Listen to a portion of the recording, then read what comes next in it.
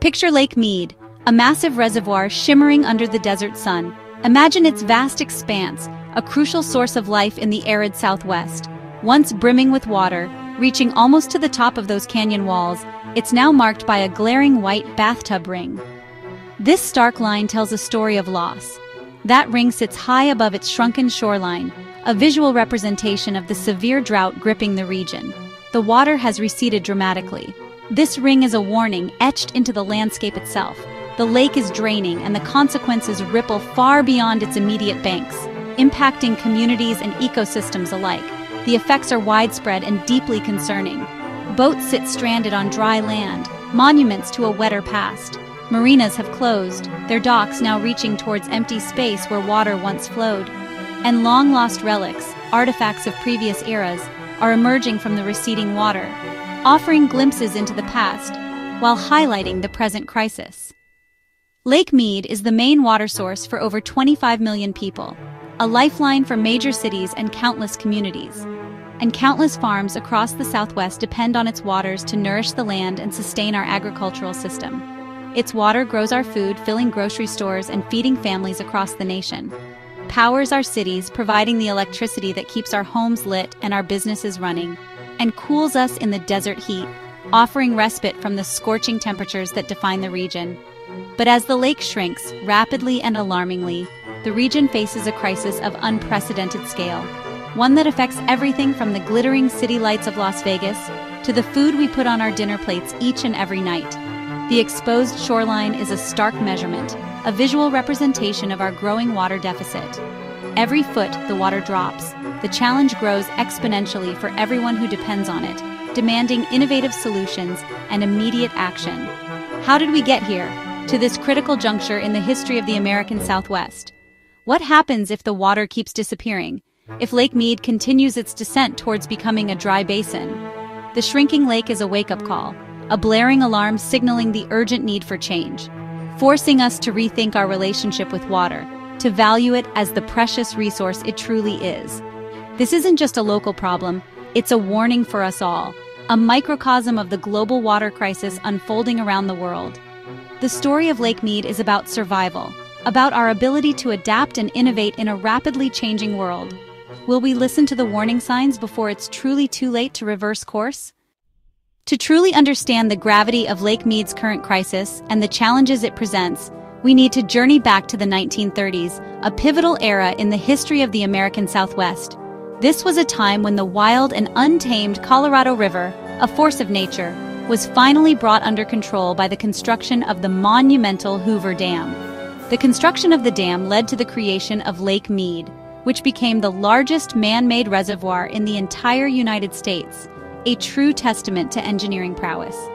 This massive reservoir was designed to store precious water for the inevitable dry years and to provide a reliable water source, fueling the rapid growth of cities and the expansion of farms across the arid Southwest.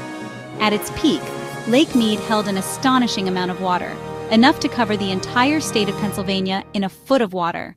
This vast water savings account became the lifeblood, powering the booming metropolises of Las Vegas, Phoenix, and Los Angeles, and sustaining the productivity of vast agricultural valleys, turning deserts into fertile farmlands.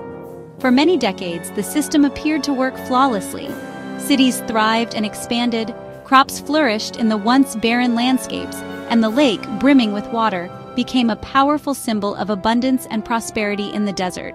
However, the dam's visionary designers, despite their ingenuity, simply couldn't foresee the immense challenges that the future would bring, including explosive population growth that strained resources, the increasingly devastating effects of climate change, and a river system stretched far beyond its natural limits, struggling to meet ever-increasing demands.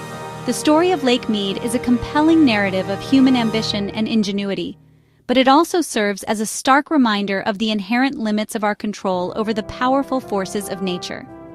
Now, almost a century after its creation, the Southwest region is grappling with a harsh new reality, a situation demanding immediate attention. The future of this entire region, its cities, its agriculture, and its people, now hinges on how effectively and responsibly we choose to respond to this unprecedented challenge. Lake Mead, once a vibrant oasis in the desert, now tells a stark tale of water scarcity. Why is Lake Mead, this crucial reservoir, drying up at an alarming rate? What are the underlying factors contributing to this dramatic decline? Three primary forces are converging to create this crisis: relentless drought, a prolonged period of significantly below-average precipitation; climate change, exacerbating the situation with rising temperatures and altered weather patterns; and unsustainable overuse, where demand far exceeds the available supply. The Southwest is currently gripped by a mega-drought, the most severe and prolonged dry spell in over 1,000 years, according to scientific data. Less snow falls in the Rockies each winter, so significantly less water flows into the Colorado River, the lifeblood of the region. Climate change further intensifies the problem. Hotter air means a dramatic increase in evaporation rates, shrinking the lake at an accelerated and unsustainable pace. Meanwhile, the demand for water continues to rise relentlessly. The Colorado River's water resources were initially divided up during an unusually wet period in history, resulting in a situation where more water is promised to various users than the river is realistically capable of providing. Cities across the Southwest have experienced explosive growth in recent decades, and agricultural operations still require vast and often inefficient amounts of water for irrigation. In essence, we're extracting significantly more water than nature is replenishing, effectively living on borrowed water, depleting a finite resource. The bathtub ring around Lake Mead is a stark visual reminder that the water is rapidly draining away, and the consequences of this unsustainable water management are rapidly coming due. This isn't a sudden, unexpected disaster, but rather a slow-motion emergency that has been unfolding for years. The delicate balance of the Colorado River system is fundamentally broken, and the consequences of this imbalance are steadily mounting across the Southwest. The critical choices we make now will ultimately determine the long-term fate and sustainability of the entire Southwest region. Can we collectively restore balance to this vital water system before the well completely runs dry? The clock is ticking, and the urgency of the situation cannot be overstated. As Lake Mead falls, the impacts are immediate and far-reaching. The Hoover Dam's turbines slow, producing less clean power, forcing cities to buy more expensive, polluting energy. Water cutbacks hit hardest in agriculture. Farmers leave fields unplanted or switch to less thirsty crops. Wildlife suffers as habitats shrink and water temperatures rise. Endangered fish and birds lose their homes, and the lower river's forests wither. The shrinking lake is not just an engineering problem, it's an ecological crisis. Every drop loss means tougher choices for families, businesses, and nature. The web of life in the Southwest is unraveling. There's a nightmare scenario: dead pool. If Lake Mead drops too low, water can't flow downstream, cutting off cities, farms, and entire communities. Even before that, the dam could stop generating power, leaving millions without clean electricity. Emergency measures would be costly and unsustainable. The threat of dead pool forces states to negotiate, make painful cuts, and rethink old habits. Recent conservation and a wet winter have bought time, but the danger remains. The system's fragility is clear. One bad year could tip the balance. The fight to avoid disaster is urgent and ongoing. The Southwest isn't giving up. 7 states are negotiating historic water cutbacks, working together to stabilize the system. Cities like Las Vegas lead in conservation, tearing out lawns, recycling water, and investing in new technology. Farmers are switching to drip irrigation and less thirsty crops, sometimes leaving fields unplanted for cash incentives. Massive engineering projects, like Las Vegas's Third Straw, ensure water access even as the lake drops.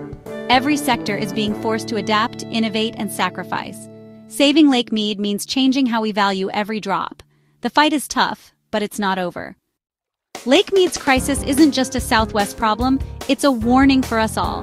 The food we eat, the goods we buy, and the lessons learned here matter everywhere. Water is precious and finite. Conservation is everyone's responsibility. Small changes, fixing leaks, shorter showers, less food waste, add up. Our choices as consumers and citizens ripple back to the source. We must shift from assuming abundance to practicing stewardship. Support smart policies, educate others, and demand efficiency. The fate of Lake Mead is a test of our adaptability and resolve. The bathtub ring is a warning, but also a call to action. The future depends on what we do, together, starting now.